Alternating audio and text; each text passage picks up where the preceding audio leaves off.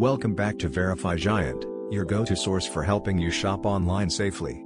Today, we're diving into the Bauman Residence on Phuket Island, Thailand.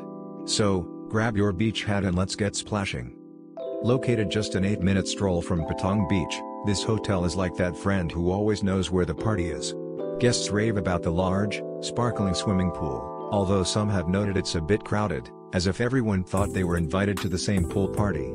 One reviewer complained, "The pool area looks great, but try finding a sunbed during peak hours. It's like a game of Tetris, but with towels." Now, let's balance that with some praise. The spacious rooms get high marks for cleanliness and comfort.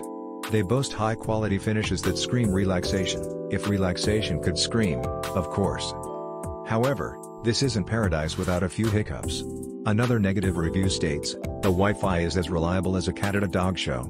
While you may be close to the beach, connectivity is hit or miss, so maybe leave the TikTok dances for later." On a positive note, the staff are like your friendly neighborhood superheroes, always ready to help. One guest shared, "I asked for extra towels, and they brought me a whole laundry basket." Now, food. The hotel offers a mix of Thai and international options, but don't expect all-inclusive gourmet meals. One guest remarked, "The pad thai was amazing, but my burger was sadder than a puppy in a rainstorm." For recreational facilities, there's a decent gym and spa. But you might want to check out the local night markets for a real Thai experience. Try the street food.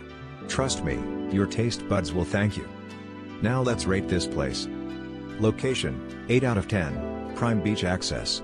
Room quality, 7 out of 10, spacious but can feel a bit dated.